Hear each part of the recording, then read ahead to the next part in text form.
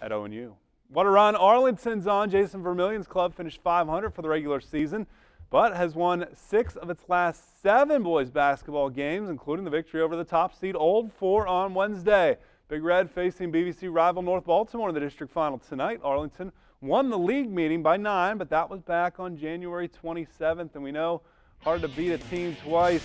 Logan Spire and company hoping to do just that. Jacob Russell gets it into the future Miami Redhawk lineman, and he puts it up for the game's first 2. Then inbounds for Arlington to Matt Crawford, quarterback from the corner, knocks down the 3.